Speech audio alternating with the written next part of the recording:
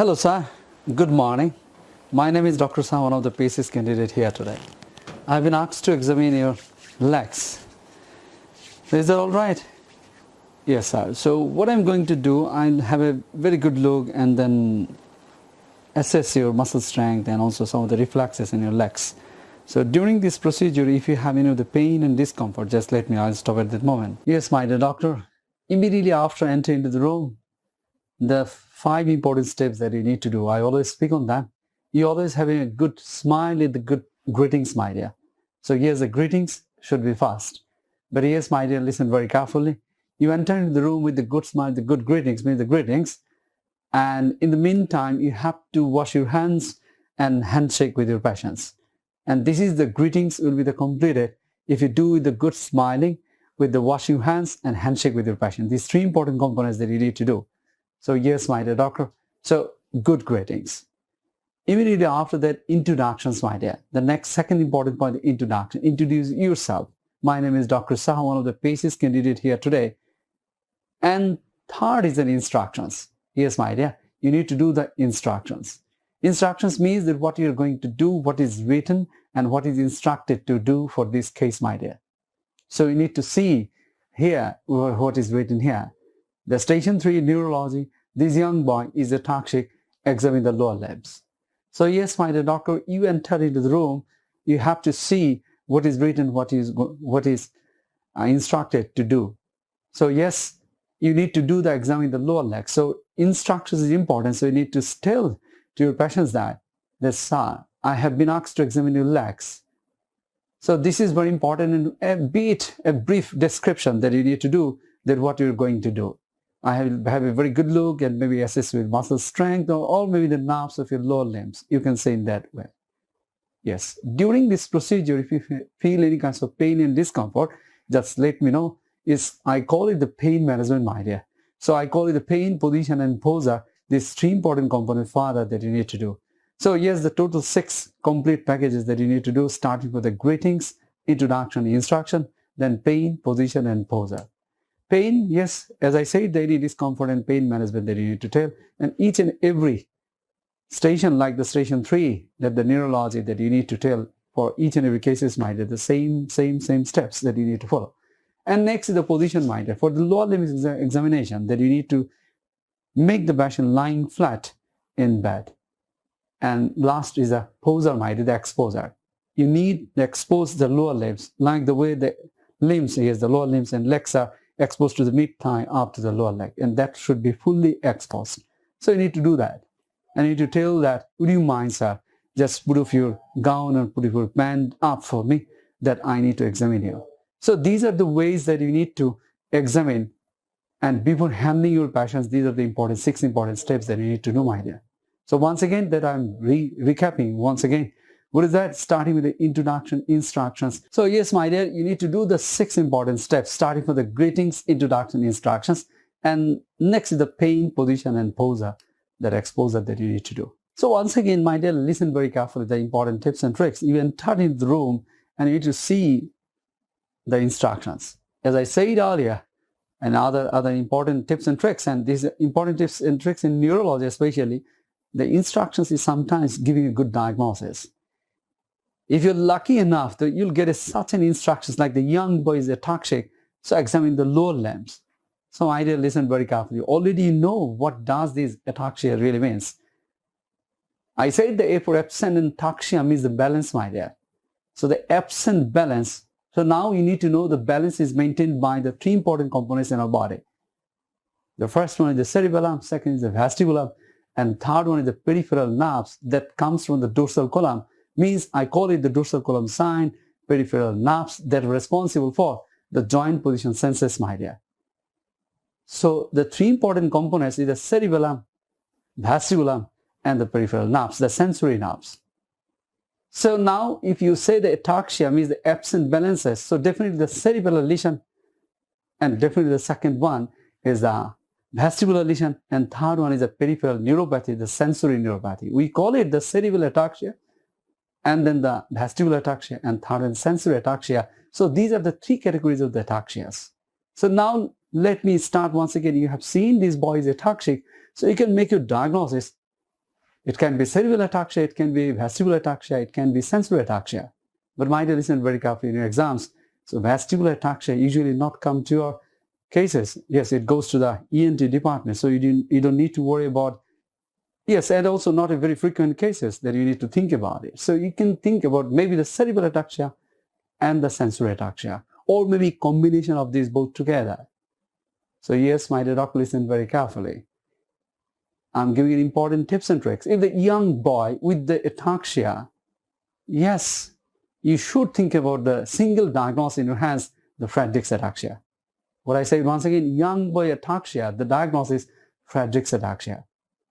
So yes, once again, the Friedreich's ataxia involving both the cerebellum and the peripheral nerves and the sensory one, means the sensory ataxia, means the Friedreich's ataxia involving the both cerebellum and as well as the peripheral nerves, the sensory nerves involving and responsible for the dorsal column sign. So yes, you see that you enter into the room and you have seen a young boy is lying flat on the bed, and also you have seen the instructions is written that the young boy is ataxia, so diagnosis is done, the Friedreich's ataxia. Now you have to demonstrate the important features of the Friedreich's ataxia to the examiners, all them together, so that you can say yes, the Friedreich's ataxia. So yes, you think about the Friedreich's ataxia. Now you know about the Friedreich's ataxia. What does it really mean? You need to have some of the important components before handling the patient's idea. You need to show, demonstrate the important signs of Friedreich's ataxia consistent in your diagnosis. Put it there. Before going to the Friedreich's ataxia, Friedreich's is an important component of the hereditary ataxias. So hereditary ataxias, the first one is the Friedreich's ataxia, and second one is the ataxic telangiectasia. I used to call the FAAT, means the fat, my dear. So once again, Friedreich's ataxia and ataxic telangiectasia. As I said, the young boy, yes, of course, with the ataxia, so think about the diagnosis, Friedreich's ataxia. So Friedreich's ataxia, under the heading, sometimes we give a good big headings like the spinocerebellar ataxia. Yes, under the headings of the spinocerebellar ataxia, there are a long list of ataxias, but one of the hereditary ataxias that you need to know, that is the Friedreich's ataxia. So now I can say the Friedreich's ataxia is nothing but spinocerebellar ataxia. It does mean the spinal cord and the cerebellum both will be involved in this disease, my dear. So you need to demonstrate the cerebellar signs and the spinal cord damage that leads to the spastic periparesis, and also, as I said, the peripheral nerves in the dorsal column. So the dorsal column signs that are involved as well.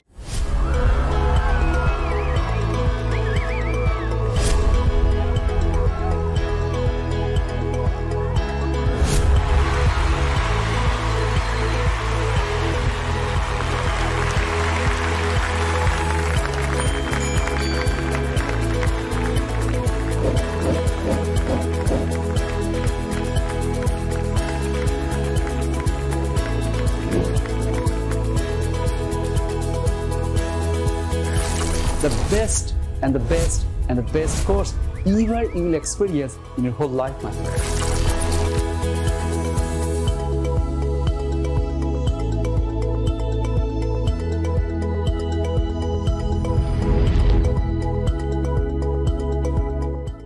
Well, along with that, yes, because the peripheral nerves are also involved, so that we will get some of the lower motor neuron type of the weakness as well.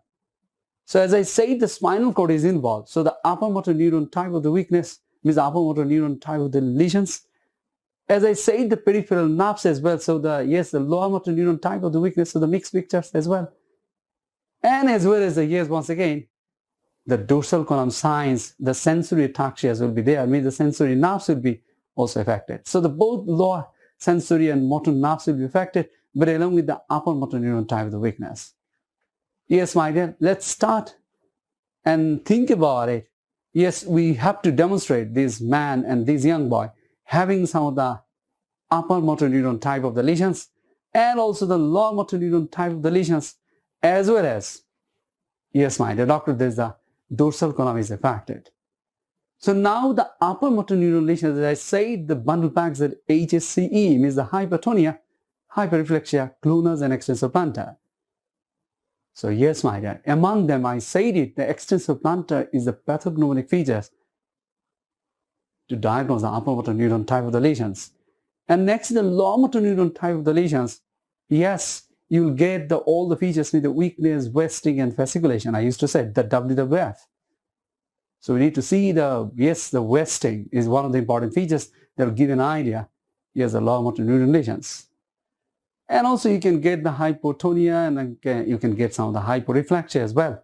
But here's the most important features, the wasting. Yes. The next point is the peripheral nerves. That is the sensory, means the dorsal column is affected. So the dorsal column, if it is affected, then you'll get the joint position senses and the vibration senses are lost. So yes, my dear doctor, you need to show at least these features, because these features will have the long list of differential diagnosis altogether. We'll discuss later on. But let's start how to do, examine, and how to think and how to reach towards your diagnosis, my dear, in a case of young boy ataxic. Yes, my dear doctor. Immediately after entering the room, yes, as I said that, you need to examine the boy, and definitely the lower limbs that has to be exposed, and you need to start your examination, the inspection. And the inspection starts from the foot and bed, so that you can see, once again, inspection, we are looking for wasting, my dear, as well as the fasciculation and maximum the scar marks. So we need to see what the findings in his case. So let's see how to do that. You need to come up here from the foot and bed, and you see that I'll have a very good look, and just look onto the distal part of the legs, and also the distal part here and there, and also the proximal part of the muscles that we are looking for wasting. So we have seen a significant wasting in the distal part he has, and having some of the proximal part also some of the wasting. So we can say some of the generalized wasting, but having some of the distal part is more predominant. So distal part wasting, definitely the nerve disease, no doubt about it. Now you can see some of the fasciculations that you are expecting. So there is no fasciculation. So only the wasting that we found, the distal predominant, then there is the proximal part. And there is no obvious scar marks as well. So in inspection that yes, young boy ataxic, and once again, you inspect this young boy. But once again, my dear, lower limbs examination should be started with the gait examinations. So yes, immediately after the 6 important steps that you come up here, and you need to tell this young boy, because this lower limbs examination should be started with the gait, my dear. So the gait examination that you need to tell to your patients that, sir, will you be able to walk for me? So this is very much important, because the patient cannot walk. So how can he start the work? So you need to tell and ask his permission whether he can able to work for me. And once again, if any of the bedside, maybe the wheelchair will be there, so you can understand the patient is really unable to walk. So yes, you can ask him, will you be able to walk for me, so that you can just stand up and make some of the walking and see the gait. So this boy is really unable to walk because of the ataxia, the balance problem, both-sided. But we are demonstrating here how this young boy having such a both-sided ataxia, but you shouldn't do in the real exams, because he's really ataxia. It's very difficult, a single man supporting him and doing an ataxia and showing the gait examinations. All right, let's start. Yes, try to walk for me, sir. Yes. So you can see he has the difficulty of walking. It's really difficult. So in the real exams, you don't need to examine the gait in his case, but we are just showing him how the difficulty is going on. So the 2 doctors has to take the good supports to walking, and he needs the walking aids to walk. So now turn around, turn around. So yes, yes. So really difficult for him to walk. You see the legs. Really walking difficulty, but see the gait here. It's a bit of spastic gait that we can observe. Yes, now turn around. Turn around. Yes. Turn around. Yes. Once again you see a bit of spastic And the most important, the ataxic gait. Yes, the ataxic. He's ataxic. So, yes. Now turn around once again.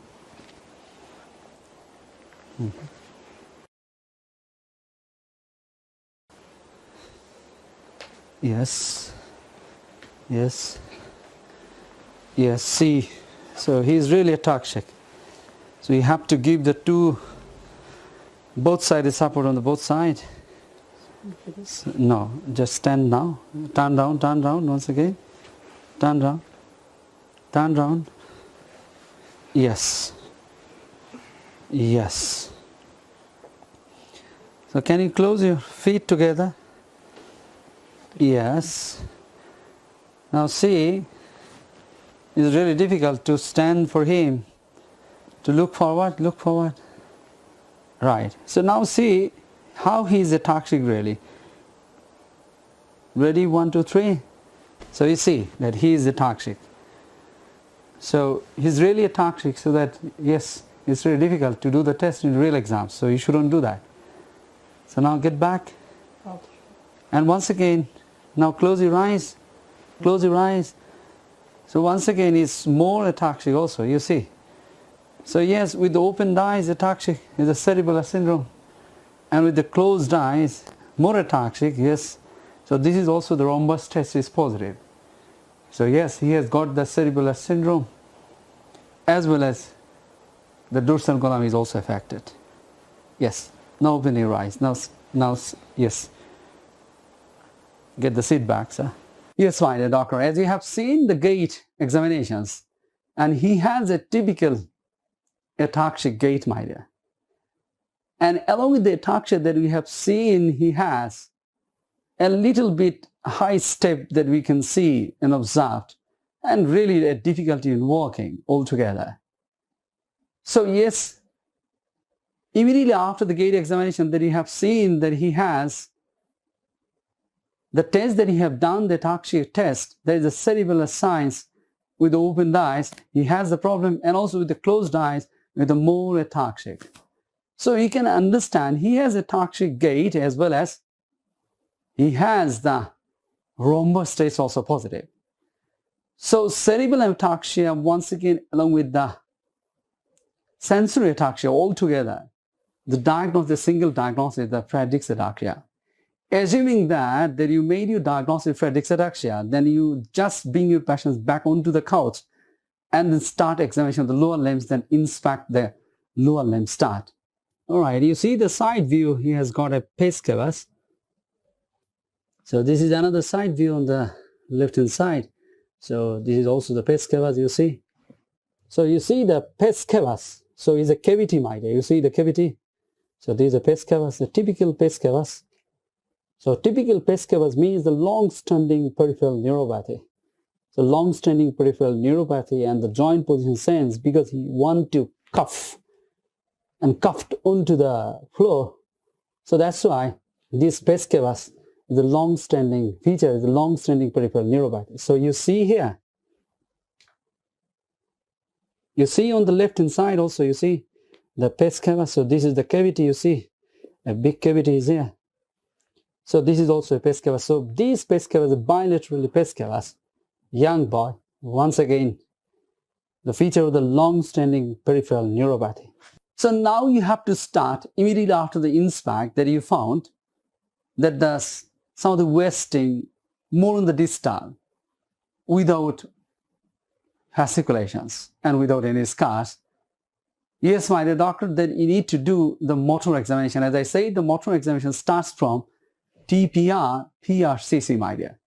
So the tone, power, reflexes, and the plantar response, and the C for clearance and C for coordination. These are the tests that you need to do and demonstrate the examiners that you are expecting the findings to show, to make you diagnosis that you already diagnosed within your mind, that runs in your mind by the diagnosis of Friedreich's ataxia. So yes, let's start with the tone examination. And tone examination starts with the patients and saying that, sir, just keep your legs floppy and relax as much as you can. I'd like to test the tone of your legs or muscles of your legs, my dear. So what you need to do, yes, the floppy and you see the tone. You see the tone. So actually we are looking for, as I said, we are looking for hypertonia rather than hypotonia. So the findings a bit of hypotonia is there, but once again you don't need to take it as a hypotonia, because as I said earlier that you need to take the hypertonia as the findings for the upper motor neuron type of the weakness that you're expecting. But here you see this movement. Yes, you can say hypo or maybe the normal tone. It's very difficult to interpret it. And once again, the sudden movements, you see. So this is also not at least the hypertonia. It may be hypo or maybe normal tones. So this is the examination.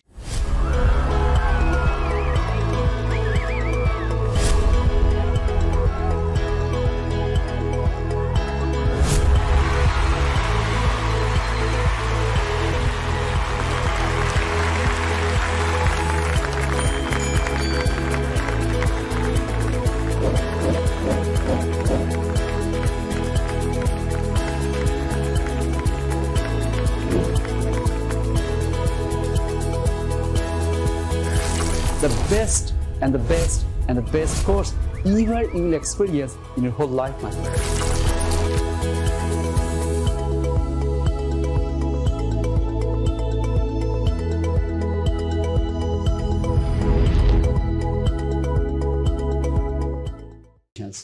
So immediately after that, you found that the tones are not increased, at least not increased, that you're expecting. So you shouldn't do the Clonus test, my dear, because the hypertonia, if you found, then you should do the Clonus. Otherwise, you shouldn't do that. So you found the tone is reduced or maybe the normal, and immediately after the tone, that the power test that should be done, and you need to tell to your patients, "Sir, I'd like to assess the strength of your muscles." So what you need to do, just tell him, just raise the right leg off the bed for me without bending your right knee. Yes. So you need to tell him. So you see, he's really difficult to hold the right leg. Yes. Raise the raising is really difficult, but he can at least at this moment. Now on the left side, he can, but he's unable to hold it. Yes. So he can understand, yes, his legs are really weak and the muscle strength is reduced. And you need to tell him, yes, now push onto my hands into the bed. So yes, really difficult. You see, I can hold it up. Now bend your knees, pull towards you. So yes, pull towards you. Don't let me straighten it. So he cannot. So you see, once again. So yes. Now push onto my hands, push. So yes, this is also weak. Push onto my hands, push. So this is also weak. Now cock up your ankles back for me, back. Yes, don't let me push them down. Now push onto my hands, push. Yes. Now keep the great toe towards the ceiling. Don't let me push it down. Now push. Now push. Yes. So what do you have found? Right, we found that he has the muscle strength is reduced both proximal and distal symmetrically. So immediately after the tone that you have done the power, the muscle strength, and now the TPR, the R for reflexes, my dear. So you need to take the hammer and do the test for the reflexes.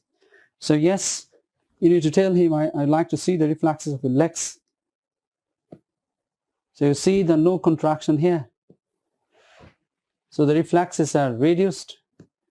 Now if you found the reflexes, you are not getting that, so you need to do the reinforcement test, my dear. So you need to tell him, can you clench your teeth?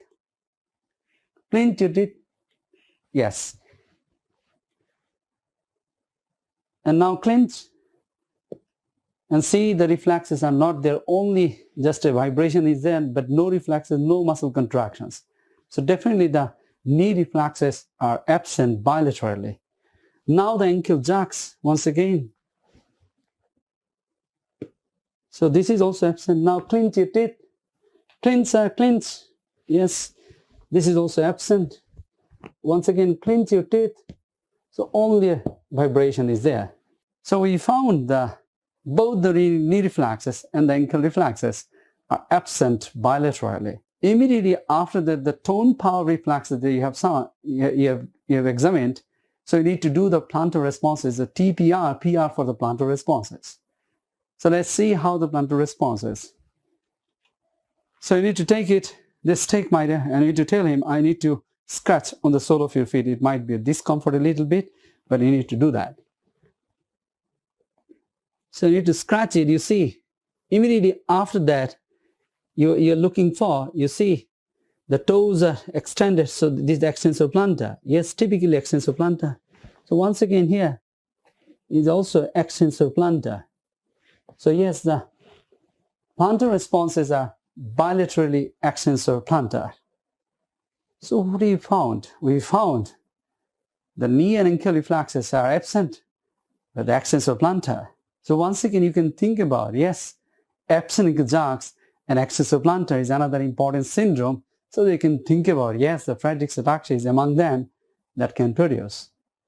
Yes, my dear. So immediately after the test that you have found, the tone normal or reduced, power is reduced, means the strength, muscle weakness is there, both the proximal and distal, and the reflexes, means the knee and ankle reflexes are absent, but bilaterally extensor plantar.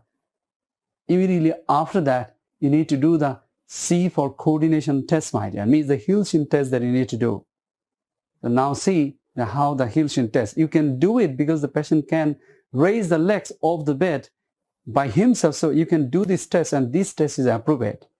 If it would be something like the patient is unable to raise the leg off the bed, so in that case, you shouldn't do the coordination test, my dear. That will be inappropriate in that case. But in his case, you should, and you must do the coordination test, as because you already learned from the gait the diagnosis, the ataxia, and you found that the cerebral ataxia is also there.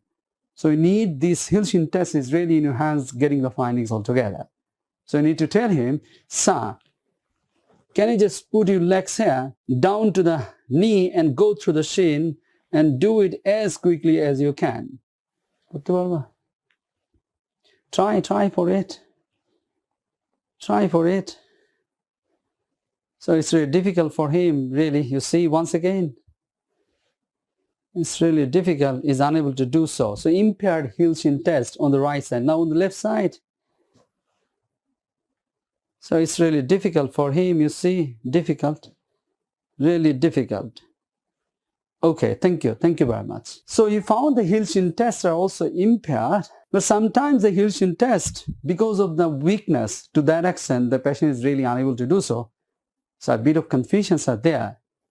But keep in your mind is because you already have seen the ataxia, is a gait ataxia, and also you have found the cerebral ataxia as well as the sensory ataxia altogether. So you need to just now the sensory test to diagnose the sensory ataxia. And also you have to think about in your mind that at the end that you can see and you can tell to your examiner that I need to see the full cerebral examinations so that you can get the diagnosis in your hands.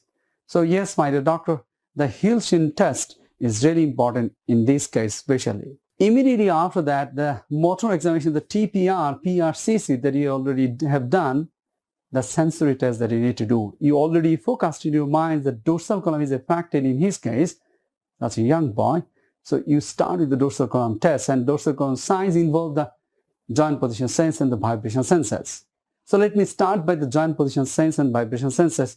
Immediately after that, yes, once again, the dorsal column sign and the spinothalamic tract signs altogether sometimes can be also involved in his case. So you need to do the test for the dorsal column signs for the joint position sense and vibration senses, and spinothalamic tract sign for the cottonwool and the pinprick test. So let me start showing that the joint position sense. So now look at the leg. You can raise the leg to show him this is up, this is down. Okay. Now close your eyes. Now tell me whether this is up or down. This is up. So he cannot say now this is up or down. So he's unable to do so. The joint position sense is impaired. Now here. So he's saying down, but this is up. So yes, once again, Down. Now seeing his up, he's confusing the joint position sense. Very typical for the joint position sense is really impaired in his case. So yes, the dorsal column is affected. As we already have seen, the rhombus test is positive, significantly positive. So definitely the joint position sense and the dorsal column is affected. Now the vibration sensors that we need to test. You need to take this tuning fork and the vibrator and just tell him, are you feeling the vibration, not the cold? And you need to say, this is the vibration test. Now close your eyes. Are you feeling the vibration? Yes or no? Yes. All right, he's saying the yes. Now tell me when it stops. Yes. Are you feeling the vibration? Yes. Now tell me when it stops. Now tell me, are you feeling? Now tell me when it stops. Yes. All right, excellent. So this is very evident and very, very obvious that his vibration sense is intact, but the joint position sense is absolutely lost. Immediately after that the DCS that we have done, the joint position sense and the vibration senses, then the test that we need to do, that is the spinothalamic tract signs, the STS, my dear. And STS includes the cottonwool and the pinprick. And cottonwool test starts with this one, and you need to tell him, are you feeling? This is soft. Now close your eyes. I'll put in different places of your legs. If you found, then you say yes. If you don't, say no. Okay? Excellent. So once again, the dermatome is really helpful. As I said earlier, my dear, can you just remember earlier what you have done? You have done this is, you need to remember, this is L1, this is L2, and this is L3 knee. So we need to remember. As I said, the L1, L2, L3 is the knee, and L4 is total medially down to the floor. And this is the dorsum with the L5, and the lateral border is an S1. So once again, L1, L2, L3 is the knee, L3 knee, and L4 medially down to the floor. L4 is down to the floor, and dorsum is L5, and S1 is the lateral border. So you need to focus onto the dermatome. So are you feeling? No. This is? This is? This one? So I need to just tell him whether he is feeling or not. No. So this is L2, this is L2, L3, L3, L4, down to the floor. This is also L4. And the dorsum is an L5, an L5. And this is the lateral border, is an S1, and this is an S1. So this boy is saying that he is not getting the, yes, the soft coronal test is really absent in all the lower parts of both legs. So you need to just coming up from down to up. So you need to tell that, are you feeling? So if you feel, then let me know. He's saying that he is not feeling. Now feeling, all right. He's saying that this is areas he can feel. So now.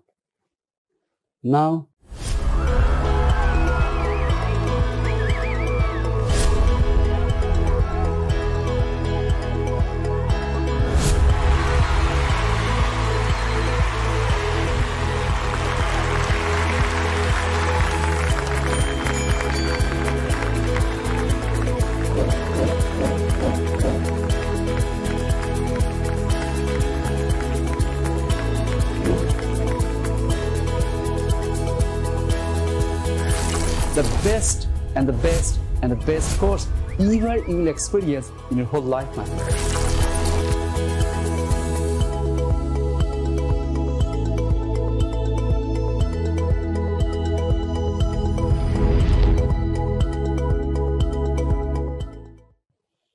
Now feeling. So this is the area.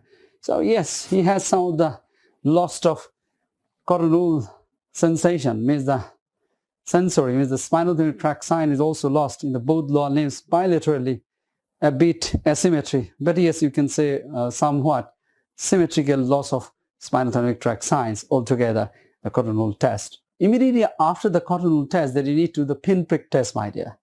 How to do that? Just tell him, are you feeling now? This is sharp. Now close your eyes. Now I'll put in the same places. So if you feel, then let me know yes. If you don't, say no. Even if you feel any of the differences, just let me know, okay? So once again, this is, so he is feeling. So this is L2, Yes. this is L3 knee, this is L4 Yes. down to the floor, this is also L4, and this is the dorsum, L5, and this is S1, this is L5, and this is the S1. And he's saying that he is getting all the sensation of the pinprick test. As somewhat, to some extent, the coronal are absent in the both lower limbs, but he has a pinprick test is really present. So yes, immediately after that you finish the sensory test, my dear, you formulate your diagnosis, and in the meantime that you need to do, just give the clothes back and give a good smile and give a good thanks and say, thank you, sir, thank you very much, thank you, and you have done excellent for me, you're super. Some of the sentences is really helpful to make the environment is really super or whatever fantastic you can say, my dear. And immediately after that, give the clothes back altogether and yes, cover up of the both legs, and then wash your hands and turn round to examiners and say them your completeness of your examinations. And you need to tell the examiner, sir, I would like to complete my neurological examinations of this young boy to do the upper limbs examination, cranial nerves, higher psychic functions, and the cerebellar syndrome altogether. And I'd like to finish my examinations at the bedside to see the observation chart that includes that the pulse, temperature, respiratory rate, blood pressure, and oxygen saturation. And once again, I'd like to see the urine dipstick to see the sugar, protein, RBC nitrites. And yes, my dear doctor, you need to tell all them together to finish the examination part that you have done adequately, properly, and effectively, completeness of your examination part so that you can get the satisfactory marks altogether. Yes, my dear, the examination starts with the inspection that you have done, the motor examination, that the TPR, PRCC, and the sensory examination, the DCS and STS, and immediately after that, you've done all the steps before and after, and you finished it, and wash your hands, then come forward and saying these three important components, which is the neurological examinations, and then examination to see the observation chart, and once again, to do the urine dipstick, that you finished your examinations effectively and completely, my dear. So immediately after that, you finished your examinations, saying them all them together, you need to present your case, my dear. And presentation is one of the most important integral part to satisfy the examiner and to impress the examiner to get the satisfactory marks altogether.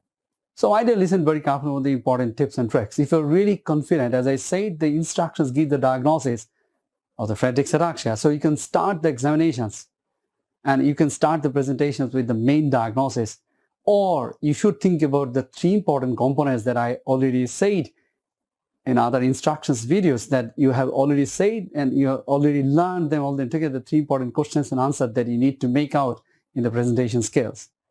And in presentation, then you need to start with the what type of the lesion, mind, the first. And second one is the where is the lesion. And third is the why is the lesion. So this is the best way actually to present your case. Or you can start your first diagnosis and then you can give all the evidences all together. But this is very high likely to get the impressions, the satisfactory marks altogether from the examiners to say the three important questions and answers altogether. So how to do that? Let's start with the first question and answer. And another important, I always say that the important tips and tricks, always look at the both of the examiners, both of the eyes of the both examiners altogether, and give a smile and present your case with confidently. So my clinical diagnosis of this young boy, the type of the weakness that I found, there is a lower motor neuron type of the weakness. Yes, evidenced by there is a weakness and wasting. And also, but without any fasciculation, but without any scar marks. And I found the tone is normal to reduced, you can say, in that way. So, sir, my clinical diagnosis of this young boy, the type of the weakness that I found on examination of the lower limbs, there is the upper motor neuron type of the lesions as evidenced by the bilaterally extensor plantar. And very typical findings of bilateral extensor plantar that I found. Along with that, there is a weakness and there is a wasting more on the distal than that of the proximal. but without any fasciculation and without any scar marks that I found. And regarding the tone, that I found that the normal to reduced, but not the hypertonia, but not the hyperreflexia, and not the clonus really absent altogether. But once again, the putting all them together, what I found that both the upper motor neuron type of the weakness, along with the lower motor neuron type of the weakness, along with that bilateral PACE cavus, is really important findings. So summarizing that, I have found that both the upper motor neuron type of the lesion, evidenced by the bilateral extensor plantar, along with the lower motor neuron type of the weakness, that the wasting and weakness, both predominantly on the distal, then that of the proximal, without any fasciculation, without any scar marks, and along with that, bilateral PACE cavus. And I found the most important findings on the gait was ataxic gait, and the instruction is given, the young boy is ataxic. So yes, the upper motor neuron lesions and the lower motor neuron lesions, along with the, as I found, the bilateral PACE cavus, and both the cerebral ataxia as well as the rhombostasis positive, means the sensory ataxia, and along with that, the sensory findings altogether that I found, there is the joint position sense is absent, but yes, vibration senses is intact, but coronal test to some extent is lost, but the pinprick is intact. So the summarizing all them together, the lesion and the underlying etiology is the Friedreich's ataxia. So in that way, you can present, or you can start your first presentation also, be confident if you are really confident in your diagnosis. Or you can say some of the differential diagnosis in other ways. Yes, sir. So my clinical diagnosis of this young boy is a Friedreich's ataxia, evidenced by this young boy is ataxic according to the history, and I found also the gait was ataxic bilaterally, both-sided, and including the cerebral ataxia and the sensory ataxia. Along with that, I found he has got both the upper motor neuron type of the weakness and on the lower motor neuron type of the weakness, along with that bilateral PACE cavus. And also I have seen that this boy also has lost the joint position senses, and which is one of the important components of the dorsal column sign. So putting all them together, this young boy is made the diagnosis of Friedreich's ataxia. I would like to see the more examinations, especially the cerebellar syndrome altogether, and also to see all the cerebellar functions are really impaired or not. Along with that, I'd like to know some of the skeletal deformities altogether, especially the PACE cavus, as you already have seen, and then the scoliosis is another important component, mainly the scoliosis, and also the high arch palate. We'll see in his case whether it's really found or not. But in your examination, that you need to tell them these are the important skeletal features that you're looking for. But along with that, I'd like to see and examine him at the bedside whether he has got some of the extra neurological features or not. I used to call the extra neurological features are DOHS, that you need to remember, the mnemonics minder. The D for diabetes mellitus, O for optic atrophy, and H for high arched palate. Yes, my dear. And once again, H for HOCM, means the hypertrophic obstructive cardiomyopathy, and once again the S for sensory neural hearing loss, or you can say the S for S cavus. So these are the important components that you need to look for further, so that you can make your extra neurological features and complications are really this boy having or not. So yes, my dear, the D for diabetes, at the bedside you need to see the pinpricks, the bedside, the hand, the middle finger, that the fingertips pinpricks that you're looking for at the bedside, and you can say that I like to do the ophthalmoscope to see the retinopathy, means the diabetic retinopathy. So at the bedside, diagnostic points for the diabetes that you need to look for. And next for the O for optic atrophy. So once again, you need the ophthalmoscope to examine him whether he has got the optic atrophy or not. And H for HOCM minder, the hypertrophic.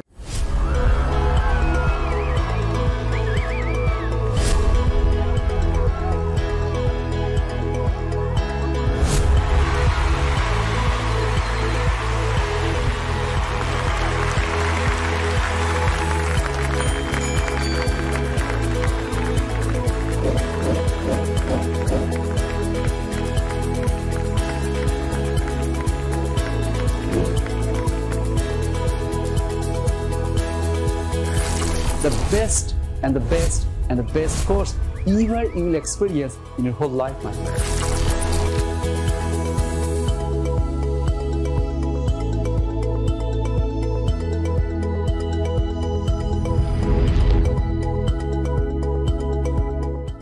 Hypertrophic obstructive cardiomyopathy. So you need to tell the examiner, I'd like to cardiovascular examinations to look for the double apical impulse and the heaving apex beat. These are the important points at the bedside for the hook'em. And sometimes the patient underwent for some of this important, yes, the ICD pacemaker. So you can see the pacemaker scar mark and the box altogether at the bedside, make your diagnosis hook'em. And next in the, yes, as I said, the H4 high arched palate. So you need to see him higher palate is present or not. And once again, the kypho scoliosis, S4 scoliosis, and as for sensory neural hearing loss, you need to do the Rees and Weber test to make the diagnosis sensory neural hearing loss altogether. So these are the extra neurological features that you need to tell to the examiners. I'd like to do that. Immediately after that, the examiners always ask you the questions, my dear. These very important questions with the Friedreich's ataxia and hereditary ataxia. So hereditary ataxia, once again, is an hereditary disorders. So definitely the genetics is involved. So examiners will ask you what genetics that you know and do know about the Friedreich's ataxia. So you need to tell him the answers in that way. So Friedreich's ataxia is an autosomal recessive disorder. And this is also, we call it that the trinuclear repeat expansion disorder. I call it the TRES. So this trinuclear repeat expansion disorder, and he has got the genetic mutation, we call it the frataxin gene on chromosome number 9 that you need to remember altogether. So you need to tell, yes, this Friedreich's ataxia is an autosomal recessive disorder. The frataxin gene mutations on chromosome number 9, and these are trinucleotide repeat expansion disorder. And once again, the GAA is a trinucleotide repetitions altogether that made this disease the trinucleotide repeat expansion disorder.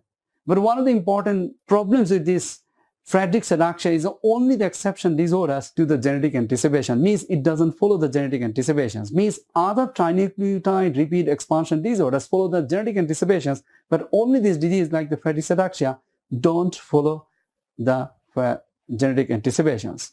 So you need to know, and next question will be asked that what are the trinucleotide repeat expansion disorders? I need to say, yes, we call it the F2DS, is the mnemonics, my dear, then you need to remember.